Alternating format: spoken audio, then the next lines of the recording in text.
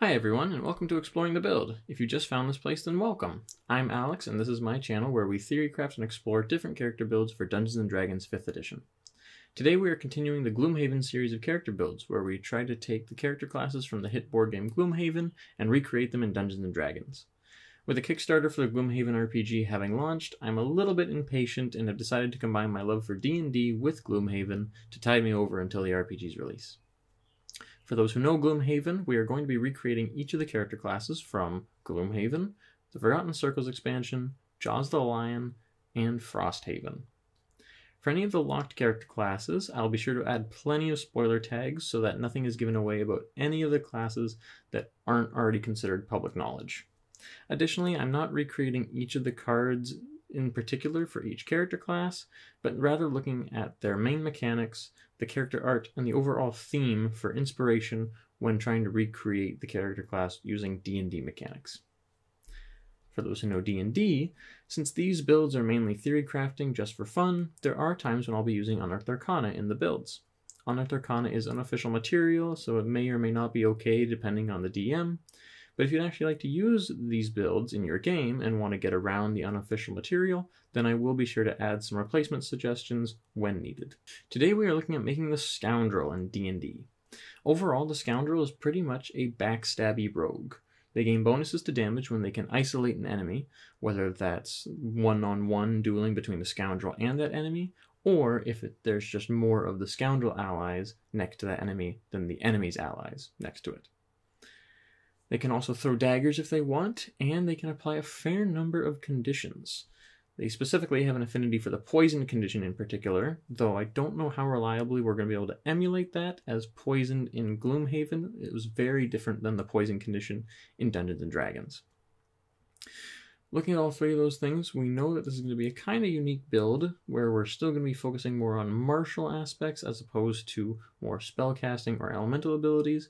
However, the fact that we were going to want to try and get a couple of conditions thrown in here is going to make this build a little interesting. Before we start with the actual build, though, let's look at some flavor text.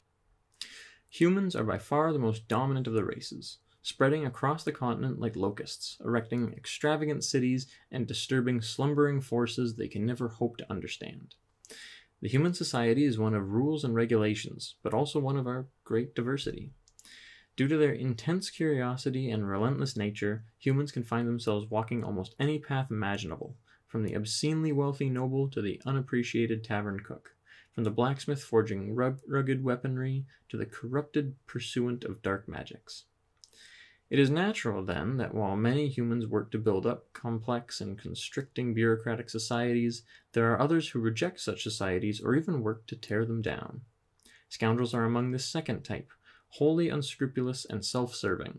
Scoundrels operate under the assumption that everything in the world is theirs to take, and they will do whatever is necessary to do the taking. Such an attitude manifests itself in combat through a vicious opportunism unseen in any other culture. Starting off with character creation for our Scoundrel, we are going to look at the lineage. For our lineage, we're actually going to go with human variant this time. This is the first time we're not going with custom lineage, even though custom lineage could technically work if you wanted to use that instead. The Scoundrel is our first human class, and so even though this isn't as fancy of a background, it's still going to get the job done. Human variant is going to give us a skill of our choice, which at this point I'll just say pick your favorite, because there's lots of skills that we're going to pick up anyways, so just an extra one that isn't going to come from our background or our class is going to be helpful. Feel free to hold off on it until you know what our background and our first class is going to be to pick your favorite skill, or just choose one that you think isn't probably going to get picked up that you still like. We also get to improve 2 of our ability scores by +1 each, and we gain a free feat. For the feat, we're going to take Poisoner. Honestly, the Poisoner feat is not the best, and many of you may be saying, "What? Why would you choose that? Why not go Piercer or Mobile or any other feat that could be useful?" And while those are fair points, my reasoning is this. The Scoundrel in Gloomhaven deals a lot with the wound and poison conditions, and while there's no way to recreate those conditions one for one in D&D, at least not off the top of my head, what we're probably going to do instead is say, okay, let's look at the versions that we have to work with, such as the poison condition in D&D, and let's make our Scoundrel really good at creating that condition. So first, let's look at the merits of the feat. Number 1, we ignore resistance to poison damage. And this is nice, though it doesn't stop us getting past immunity, but it is nice to be able to bypass resistance and add a bit more damage to our attacks against some specific enemies. Second, we're able to coat our weapons with poison as a bonus action, not an action, which is where this feat has the potential to really shine. It doesn't say that we specifically have to use the poison that this feat helps us create in order to do the bonus action instead of an action. It's any poison that we want to apply to a weapon we can do as a bonus action instead of an action. And D&D has some very powerful and potent poisons built into the system already. Plus, I'm sure your DM might come up with some also very potent poisons that, if we're able to get our hands on, could come in real handy during a major combat. And the fact that any poison is going to be able to be applied to a weapon or a set of ammunition with a bonus action instead of an action for us is going to really help out our action economy in combat. And lastly, as I have alluded to, we're able to craft our own poison, which admittedly it does scale pretty poorly. It's a DC 14 con save, and it just stays as a DC 14 con save. But hopefully this will work as a baby's first poison that eventually will be able to work up to the really big heavy hitters later on in our campaign. Now, the poison that we get is, like I said, just a DC 14 con save, and it deals 2d8 damage on a failed save. It's not the greatest, but it's also not the worst, especially since we're taking it right off the bat at character creation, meaning that any enemy that we're going to use it against probably isn't the strongest in terms of con saves, and especially not with a DC 14, so hopefully this is the best time that we're going to get to actually make use of this feat. Mechanically, yes, some other feat like Piercer or Mobile or something else might be more practical, but for us, thematically, the Poisoner feat is probably the best way that we as a martial character are going to be able to get access to the poison condition as well as poison damage really early on. So all in all, grab the Poisoner feat, make some poisons, coat your weapons, and give your enemies the worst day possible. Or don't. I can't stop you. For our stats, we're going to take our 2+1s from Human Variant in Dexterity and Charisma. So using point buy as usual, it should leave us with the following stats: 8 Strength, 16 Dexterity, 14 Constitution, 10 Intelligence, 8 Wisdom, and 16 Charisma. As always, feel free to shift any of these around as you see fit, but hopefully this will be our layout, as we're going to want a high Dexterity and a high Charisma score.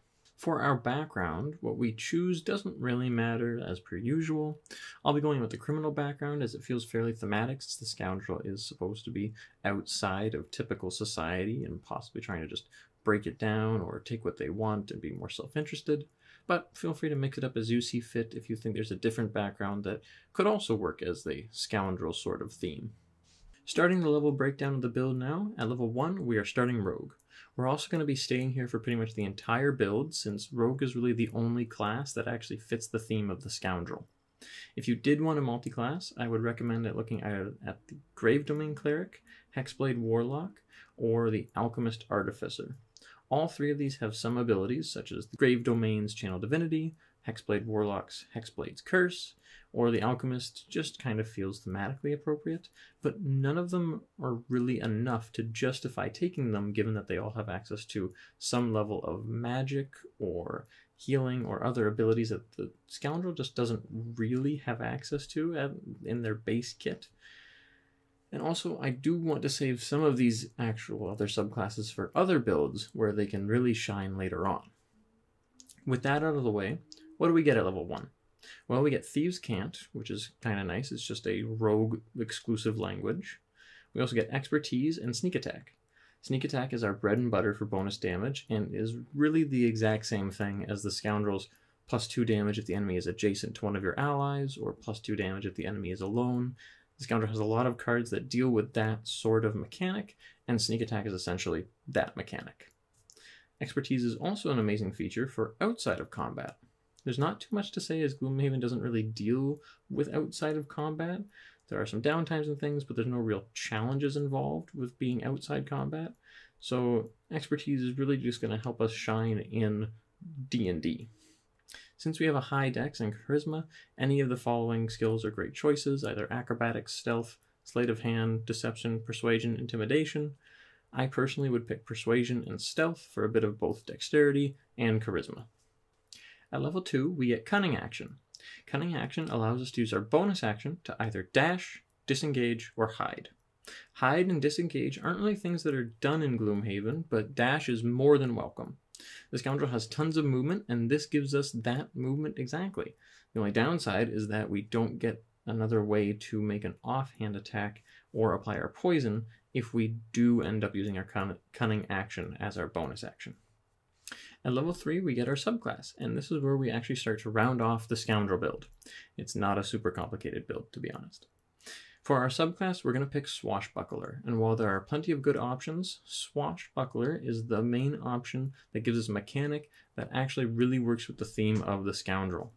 Rakish Audacity, I don't know how you would exactly pronounce it, but however you do, this feature now gives us a way to use our sneak attack if there's an enemy that is not adjacent to one of our allies or we don't have advantage against them. If we are dueling an enemy, 1-to-1, they have no allies, we have no allies, we can still use our sneak attack against that enemy. And this is completing our isolationist build for the character. Well, not completing it, but getting the mechanics set up so that we can lock down and target a single enemy with our sneak attack very effectively. We also get a nice boost to our initiative from fancy footwork at this level. We're allowed to add our charisma modifier to initiative rolls. The Scoundrel in Gloomhaven tends to act fast, and so do we. Other subclasses may have good benefits to offer that I have overlooked, but the Swashbuckler certainly feels like the right fit for the theme to me. Especially since I'll point out, the Scoundrel literally has a card called Duelist's Advance, and the Swashbuckler in D&D is nothing if not a duelist. At level 4, we're sticking with Rogue to get our first ASI/feat. We have lots of options to pick from here. Piercer or Mobile, as I mentioned at the beginning, are both great choices. Another excellent choice would be Sentinel, as this allows us to use our sneak attack twice in one round, rather than having to wait for an opportunity attack, since Sentinel can give us a bit more of an on-demand opportunity attack, that is. You can also do an ASI and improve either Dex or Charisma by +2. For this build, I'm going to pick Sentinel though, as this will absolutely let us lock down and isolate an enemy and maybe give us a bit of damage boost as well. In terms of where that fits in Gloomhaven, I would consider it a bottom attack with Immobilize. I know that the Scoundrel doesn't really have bottom attacks with Immobilize specifically, but it's close enough that we're just going to take it and run with it. For level 5, I actually have a confession. Remember a little while ago where I said we weren't multiclassing? Well, I lied through my teeth. We are going to multiclass, just nothing overly fancy. In fact, it's actually a very stupid reason, and I will not blame you if you decide completely against this. But at level 5, we're going Fighter. Fighter is going to get a second wind, which I've talked about a couple times in different videos. It's a nice self-heal, bonus action to use, 1d10 plus fighter level, all that. It's great. We also gain a fighting style, and now I know what you're thinking. Duelist, dueling, kind of perfect, and you'd be right, but that's not what we're going to pick. We are going to go with Thrown Weapon Fighting. Thrown Weapon Fighting gives us +2 damage on all thrown weapon attacks, and we can also draw and throw a weapon in the same fluid motion, so it's going to save us some action economy. Wow, it's really good, really cool, yeah. The Scoundrel does have a dagger throwing build where they throw a bunch of daggers at a bunch of different targets. That could be something that we do right. Not really, actually. The reason I actually picked this, stay with me, is because we're going to be picking up as much Alchemist Fire as possible and start throwing it. That's right, we're actually using Alchemist Fire, an item in D&D that is downright mediocre. Here's what it does. This sticky adhesive fluid ignites when exposed to air. As an action, you can throw this flask up to 20 feet, shattering it on impact. Make a ranged attack against a creature or object, treating the Alchemist Fire as an improvised weapon. On a hit, the target takes 1d4 fire damage at the start of each of its turns. A creature can end this damage by using its action to make a DC 10 dexterity check to extinguish the flames. Yeah, not very great. First of all, let's break it down. It counts as an improvised weapon, so we don't even get proficiency right away. That's not the greatest. It takes an action to throw, no matter how many attacks or anything else we have. It just says it is an action to throw it. Also really not great. If it does hit an enemy, it'll explode and deal 1d4 fire damage at the start of the target's turn, so not even when it just hits, and that's a yikes. But the catch there is that it takes damage until it spends its action to put out the flame. And this is why I like Alchemist Fire for the Scoundrel, and only the Scoundrel, really. That's as close to the wound condition as we're going to get without using magic, at least as far as I'm aware. Wound is at the start of a creature's turn, it takes a damage. Alchemist Fire, at the start of a creature's turn, it's going to take some damage. The only reason I want this is because it's a reliable source of wound that we can actually sort of use. And now here's why I took Thrown Weapon Fighting. I was hoping to buff Alchemist Fire. However, there are some issues. Alchemist Fire is not a weapon, notably. It counts as an improvised weapon when you throw it, but it's not actually a weapon, which means it also lacks the thrown property. This means that both Thrown Weapon Fighting, which we're taking now, and, spoiler, Quick Toss, which I hope to take in the future, are not going to work since they specify weapons using the thrown property. However, given that you are making a ranged attack, even with an improvised weapon, and that ranged attack specifies that you have to throw it towards an enemy, I would argue, and I hope your DM would agree with me on this, that Alchemist Fire in this case counts as a thrown weapon and would therefore benefit from the Thrown Weapon Fighting style and or Quick Toss abilities. If not, that's fine. Rules as written, it's not actually going to work. Nothing really works with Alchemist Fire, and it's very bad. But hopefully, this will let it work. We're really boiling down to some chance here on making sure that our DM will actually let us use this. But regardless of if they do or not, I'm still going to pretend like they would, because ideally, we're not asking for a lot here. We're just asking for a way to reliably recreate wound. At level 6, after all that stuff about Alchemist Fire, wound, and what fighting style to pick, we're going to just continue down Fighter, and we're going to take Action Surge. Good talk. At level 7, we're going to go to Fighter 3, and this time we are grabbing a subclass. There are plenty of good options. Champions get easier crits, samurais have on-demand advantage, etc. But we're picking Battlemaster, as I sort of alluded to before. The Battlemaster is the student of war, and while our Scoundrel probably hasn't studied war as a whole, they certainly have studied dueling/fencing. We get a couple of nice features here, but the main ones we're looking for are the maneuvers. We learn 3 maneuvers from the list of maneuvers available to Battlemasters, and we also gain 4 superiority dice, which are d8s, that we can use those maneuvers with.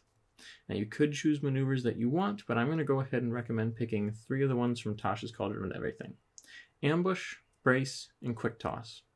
Quick Toss, as I said before, hinges on the ability to pair it with Alchemist Fire. It's easily replaceable with any other maneuver if you would like, even if you don't actually want to use Alchemist Fire, even though your DM would allow it. Feel free, go right ahead. But hopefully for us, we're going to get to use that with Alchemist Fire, changing that action to throw Alchemist Fire to just a bonus action with Quick Toss. Like I said, if that's not allowed, oh well, not much we can do about it. Ambush is a great maneuver, though, that can give us a boost to either our stealth or our initiative. It's really powerful for us, given that we're a rogue that hopefully has really high stealth, and also that we have really high initiative, so we're just going to put both of these abilities through the roof. Finally, Brace is the reason I really wanted to stick with Fighter for this long. All that stuff I said about throwing weapons and Alchemist Fire are all said and good, but Brace is a really nice extra way to get our sneak attack off on another enemy turn. Brace says that as a reaction, when a creature moves within 5 feet of us, we can make an attack against it and add the superiority die to the damage if we hit. Really, it's just like Sentinel, only this time it's more on demand, as before Sentinel was when an enemy attacks someone who isn't us, that's while we're within 5 feet of them, or when an enemy tries to move away from us and we're already next to them. This time, we can now use our sneak attack and attack against the enemy when they actually approach us. So if an enemy tries to come towards us to get something started, we're now going to be able to just quickly jab them and hopefully hit and really damage them, if not kill them, before they even get an attack in against us. At level 8, we're going to return to Rogue and we're going to pick Uncanny Dodge. This lets us use a reaction to reduce damage from an attack that we suffer by half. We now have a lot of options for our reaction: Sentinel, Brace, and Uncanny Dodge. If an enemy moves up to you to try and tango, hit them with Brace. If they try to leave or attack an ally of us instead of us ourselves, hit them with Sentinel. If you're in a tough spot and you need to play more defensively, use Uncanny Dodge until you can get the heck out of there. If all of the above are happening, use your best judgment in the moment. I trust you. At level 9, we're going to continue as Rogue 6. Rogue 6 only gives us our second round of expertise, which is pretty good, and for us, I'm going to pick Investigation and Thieves' Tools. They seem like the right way to go, as Thieves' Tools is kind of the only applicable use for expertise that actually reflects Gloomhaven. It allows us to both pick locks and potentially disarm traps. The Scoundrel, and a few other classes actually, have cards that let them do just that, disarm traps.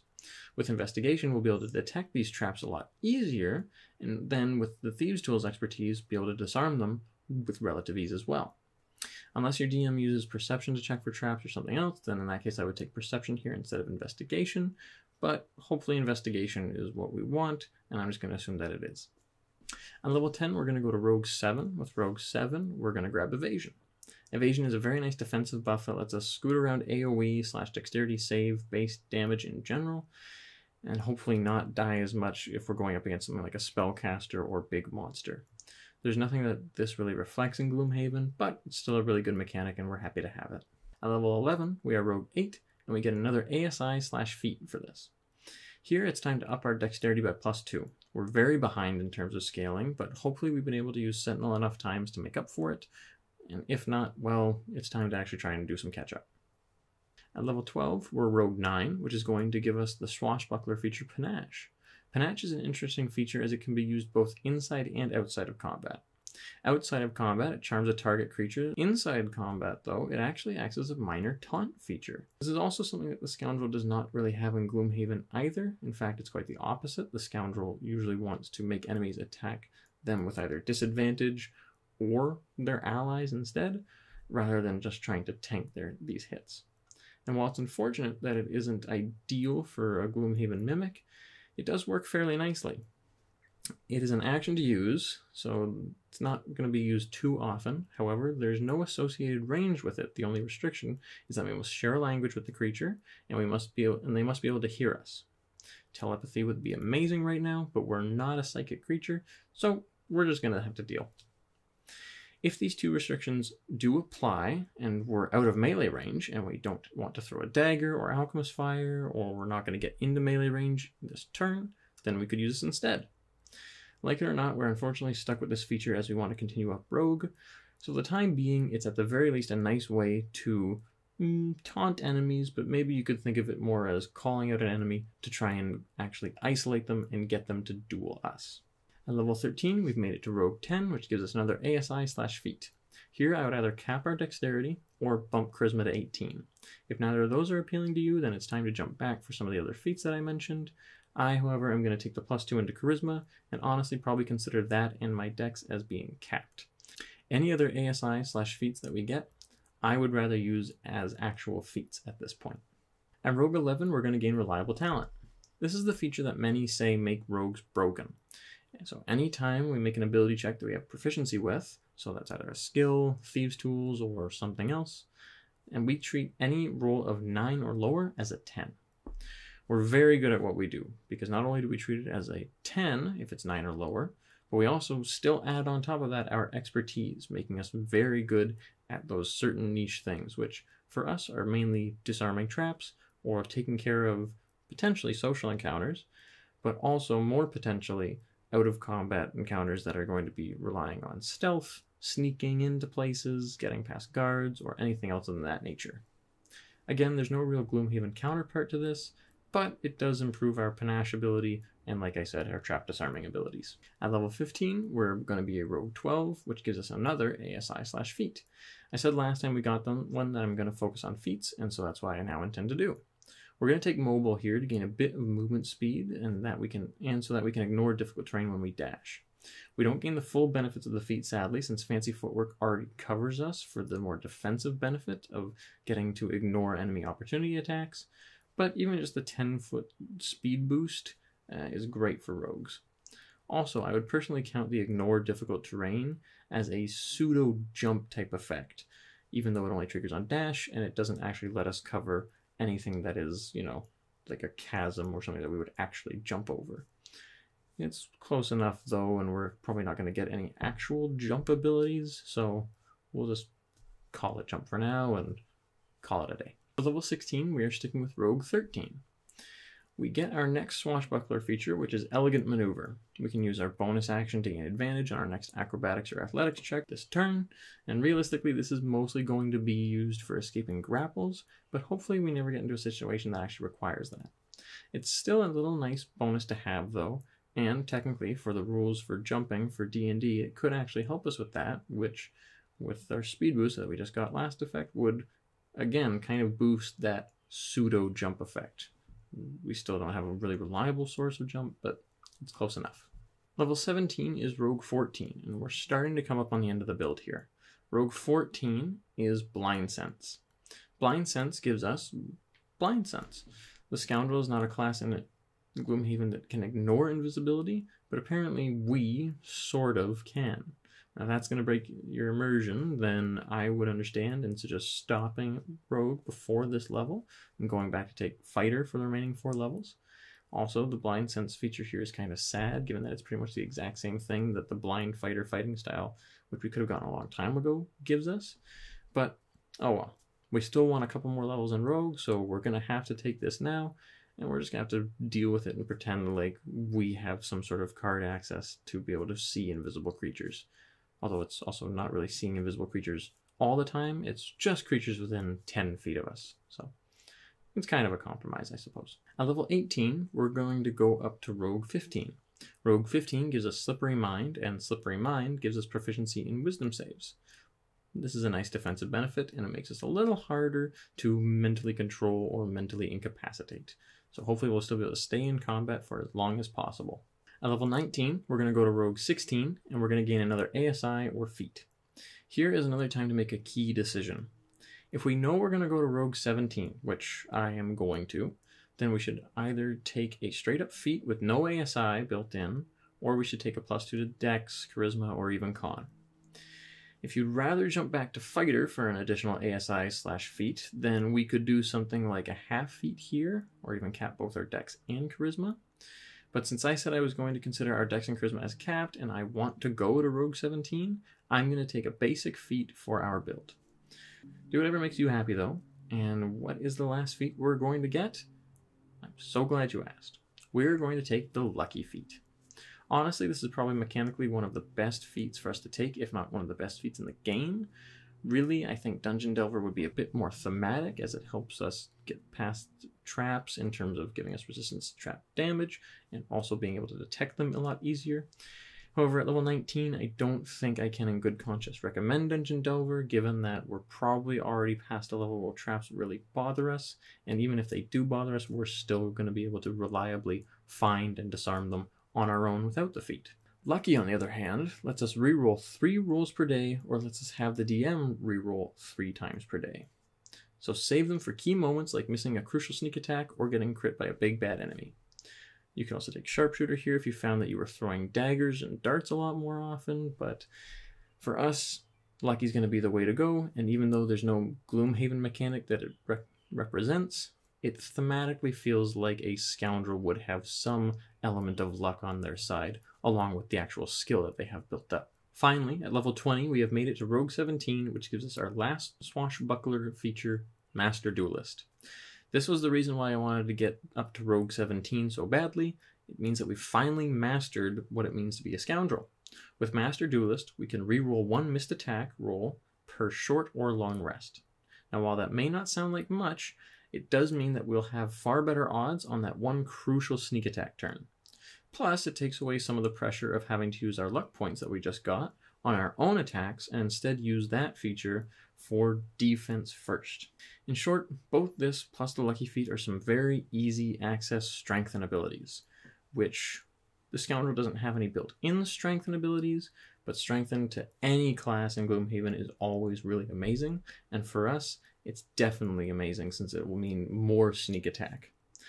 The other thing I should mention as we have gotten to level 20, aka Rogue 17, is that our sneak attack has been leveling up this entire time. It started off as a measly 1d6 on all of our weapon attacks, which of course was pretty much just once per turn, but this time it's actually gone all the way up to 9d6 on all of our weapon attacks, including the ones that happen off our turn. That's a pretty potent amount of damage for at least one attack, not multiple maybe, but still. Our attacks are also very reliable with ways to reroll them, so that makes us a pretty potent damage dealer, which is really what the Scoundrel has always been about. Alright, let's summarize this build.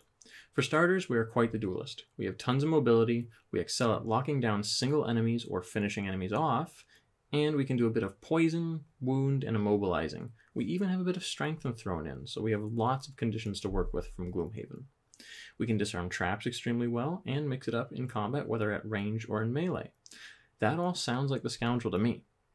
In D&D terms, we have a wealth of options for both our bonus action and our reaction, so try not to let analysis paralysis get the best of you. That happens for me to time.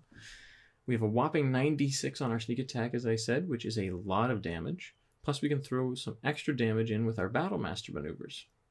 We are also extremely skilled with about 7 skills, and maybe you could pick up more along the way, but 3 of which have expertise, plus our expertise in Thieves' Tools, coupled with reliable talent and lucky, technically, though we don't necessarily want to use lucky for skills, but we can. We're very good at what we do. Finally, there's one thing that I sort of alluded to, but never fully touched on besides the beginning, and that is Poisoner. The benefits of the Poisoner feat, as I had said, apply to more than just the poison that the feat gives you. That means that we should have hopefully gotten Drow Poison, Purple Worm Poison, anything else that's built into D&D or that's homebrewed by your DM. And at high levels, I would hopefully think that we have found some really potent poisons by this point. So by finding these really powerful poisons, we can get a few vials of them, coat our weapons, still as a bonus action, and then dish out even more massive damage. Obviously, poison is still subject to immunity, so don't get too willy-nilly with it. But, like a Scoundrel, think about the enemy and the obstacles in front of you, pick the right equipment for the job, and bring with you what you're going to need to really get past any sort of challenge. Let me know what you thought of the build, or what you would change to get a bit closer to the theme of the Gloomhaven character class, and I'm so glad to have you along for the journey. Hope to see you in the next one.